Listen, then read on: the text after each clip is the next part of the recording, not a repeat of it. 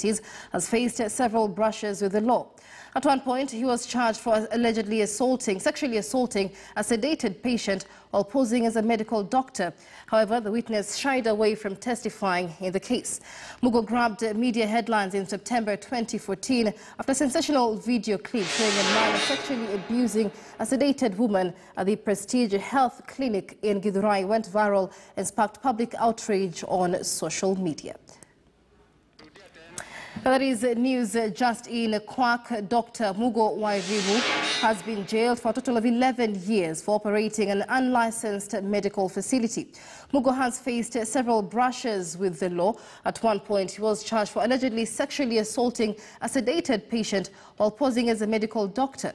However, the witness shied away from testifying in the case.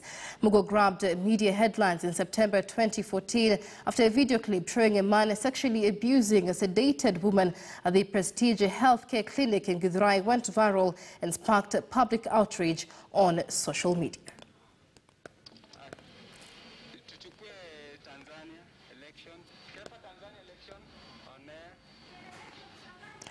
Last number one to Tanzania now. Tanzanians are today voting to elect their president and members of parliament.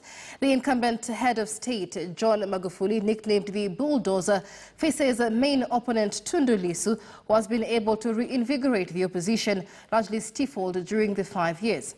On the semi-autonomous archipelago of Zanzibar, the situation has become clearly tense on Tuesday, with an opposition candidate briefly arrested and an accusation from his party that security forces had killed 10 people. Brian Abuya with more details.